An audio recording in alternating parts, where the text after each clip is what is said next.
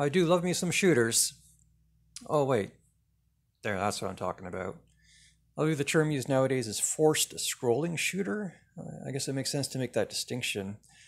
Now, I have to admit, when it comes specifically to the 8-bit era, I have a bit of a blind spot in this genre.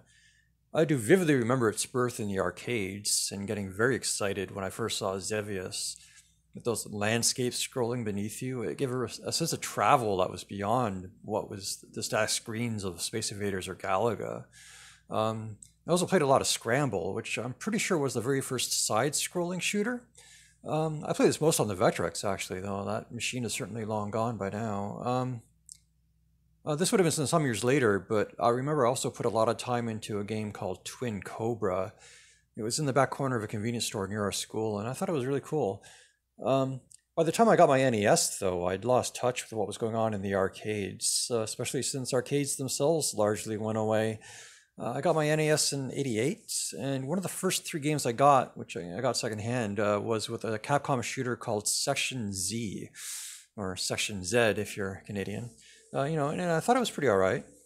And I also ended up getting Hal's Air Fortress, which again I thought was pretty all right.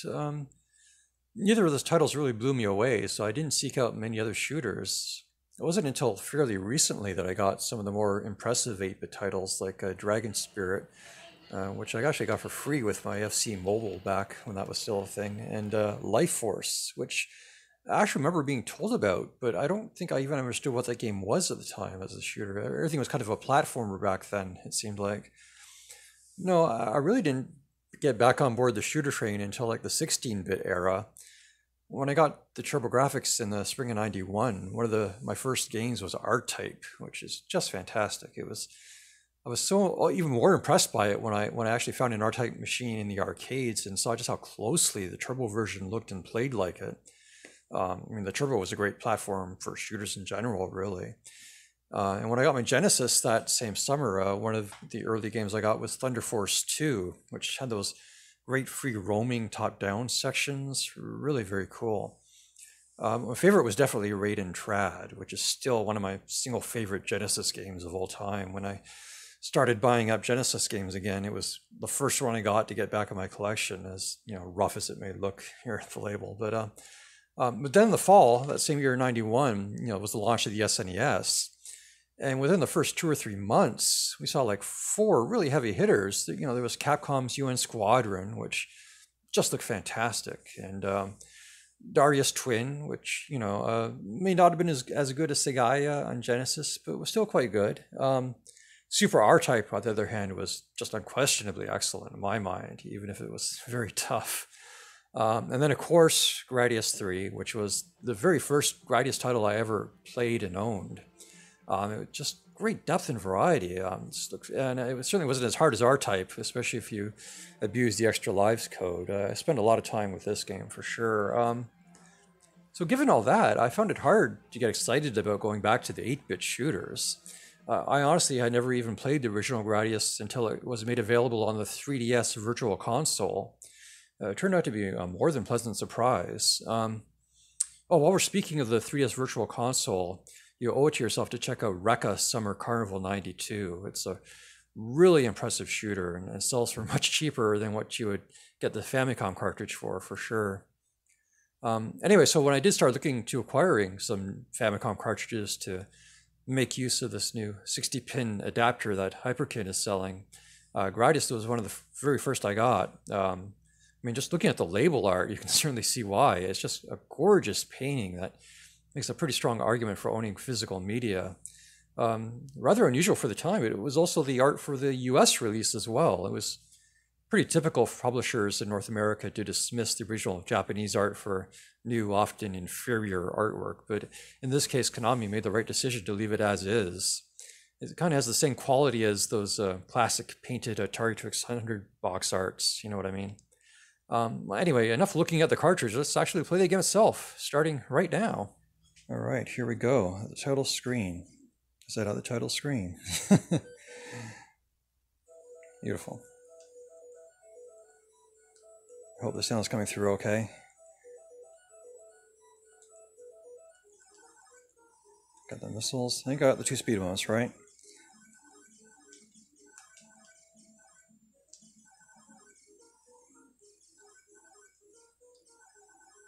Okay, got the double. It's another one of those games that's hard enough to talk and play at the same time, but I'm going to do my best. And go for the first option. So, like I was saying, I played Gradius 3 first, and this level is in Gradius 3. It's like the third level, I think. I mean, it's in there. And there's so many other little details that are in this that are like the tilting, like when your ship goes up and down, it tilts. What a great little detail to have. I mean, it's just, there's so much attention to detail in the graphics in this game. Yeah, it goes extra points, go through the mountain. Got my option. I can relax a little bit now. I have to get one more before I get to the boss.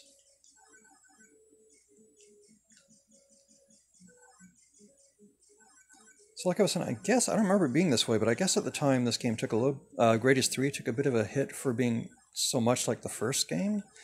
But coming to it backwards, I'm just super impressed how much of Gradius 3 is in this, like how much they managed to pull off. This is still an early Famicom game, really, when you think about it. 1986, it's only a few years on. You know, we're only a few years, we're probably just getting to the first sets of mapper chips, the extra chips for the cartridges, so. You look at what's going on right here. This is a pretty impressive feat.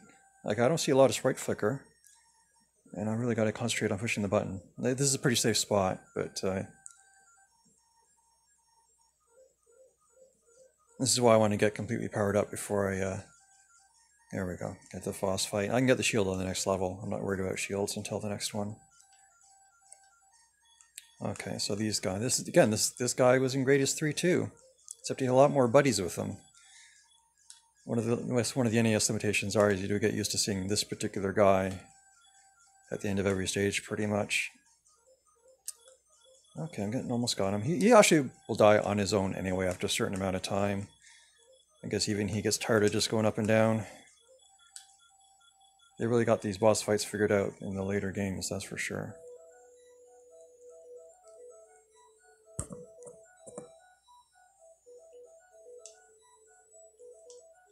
And I'm really hoping the sound and the music comes through all right. I had an earlier recording of this that I thought worked out well, and then I listened back and there was no sound from the game at all. And this is a game that excels with the audio as well as visuals, really. Actually, in every level, like it's such a really well put together game. It's amazing that I sort of missed out on it the first time. There we go, got the shield.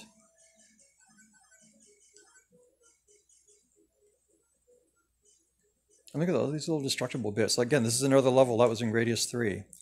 And, you know, this NES manages to pull it off extremely well. Extremely well. Okay, so I want to get enough power-ups to be able to replenish my shields once they go down. I'm trying to concentrate.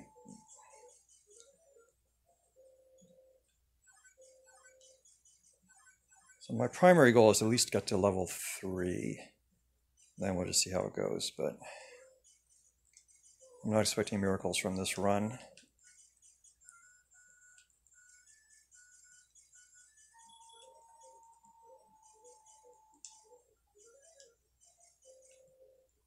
So far I've done able to do all this without cheating so far, you know what I mean. Oh, got hit there.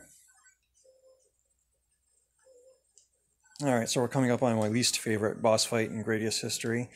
Although it is actually much, much worse in Gradius Rebirth. If you've ever played Gradius Rebirth on WiiWare, I think you'll know which stage is coming up. That totally sucks. This one is only slightly less sucky because it's a little shorter, but it's the same kind of boss fight. It's not really a boss fight at all, really. It's just a series of annoyances. You kind of got to lead the spawns. Like, I don't know. There's no good strategy for this. Just keep moving. Try not to run into guys. At least I got my shields. That's the main thing. Without shields, this is just a huge pain in the ass in every respect. Excuse my language again. Alright, there we go. See? Way easier than Gradius Rebirth, at least. And I guess we're going to run into our buddy again. I guess the Bacterians got their mechanical bosses. Oh, jeez Louise! I can't believe I did that. Alright, okay, you know what's coming up, right? Up, up, down, down, left, right, B, A, start. Alright, so at least I got to show that off, right? Silver lining. Now I'm probably going to try and get the... No, I'll go for the double. Yeah, I'll go for the double. I'm debating about getting the lasers, but I still want the doubles for the next stage coming up after this. Let's try and not make the same mistake twice. Although we have to go through this dumb boss fight again, which is probably really bad YouTubing. I could probably just... Maybe by the miracle of editing, I'll cut this part out, but I think it feels a little bit like cheating if I did that. So maybe we'll just... It's not that long. We'll just get through this and get past the boss and get to where I really wanted to go to. I actually got to be careful because I can't replenish my shields. So... Alright, this should be okay. So for the next fight, the next boss fight, I'm just going to try and play it safe. Like I said, he'll die on his own anyway, so just avoid the lasers and we'll get to where we're going to. And I almost got a free guy too anyway. You get a free guy 100,000, so... Let's just not die here. Now with the Konami code, I think it only works once per level, so if I die again after I get past him, I should be able to do the code again. But if I die again at this boss, then I won't be able to, and I'm pretty much boned. It doesn't matter how many men I got. If I can't level up again, it's just, there's no point. There we go. I think I even got him too, didn't I? Because I got, yeah, okay. No, okay.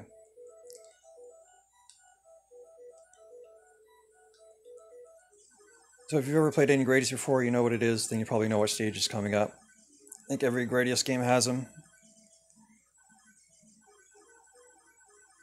Let's try and get these guys so I can get the shield replenished. Try and be careful. I know I'm taking some hits here a little bit, I think. I really hate these guys. Oh, jeez. Okay, I need 2 power-ups. Here we are. Easter Island heads, the Moai heads. Every Gradius game has them. I don't even know if they have a... I gotta remember not to pick up those power-ups now. I'm just gonna try and get this used as best I can. Now there's I was doing a practice run on this the other day, and I guess I must have found like a warp or something, because after I finished, excuse me, these stages, I went to a stage where like there were these spinning hollow blue Easter Island heads that come at me that I had to avoid because you can't kill them. And then I sort of skipped ahead a level to where I would be, so it's like a level skip. And I guess that's in Gradius 3 too, although it works a little bit differently, I guess. I don't remember. I don't even know how I did the warp on here, so I'm probably not going to see it. But it was a really weird discovery. I should probably just looked it up so I could replicate it for this video, but it's not exactly a expert play anyway. In fact, I'm really taking a lot of hits here, and I don't have a way to replenish my shields. So I'm really just keeping my fingers crossed right now. Okay, this looks good. This looks okay. But these guys coming up, I hate these guys coming up so bad. Oh, I got hit. Okay, well. See, and they backtrack, so I knew that was going to happen. I could tell it was going to happen even before it happened. Up, up, down, down, left, right, B, A, start. Oh, wait, well, no? Up, up, down, left, right, B, A, start. It's not letting me do it. This could be it. I think I'm going to crash and burn here. This is not going to go well for me. Yeah, you know what? I made it to where I wanted to go. I wanted to show off at least level 3, get to the Easter Island heads. That's the complete Gradius experience right there. So I'm probably going to bounce out of this right now. I'm just going to embarrass myself probably a little bit further, but I guess I can't really resist playing a little bit more here. If I can make it through this, it would be a minor miracle, but I don't think I could. No, okay, that's it. All right, well, you know what? I showed off the game pretty well. I think you see what I mean. For an NES game and an early NES game, relatively early, it's fantastic. Holy cow, amazing. I'm really sorry I missed it the first time around, but yeah, let's bounce out of this and we'll say goodbye to you all. All right, that was Gradius. Thanks for watching. That was cool. And listen, you know, if you have a Nintendo Switch and that online service thing, you can play it right now. Go on there, man. You don't need to watch me play it. Play it yourself. I'll see you until next time. Take care.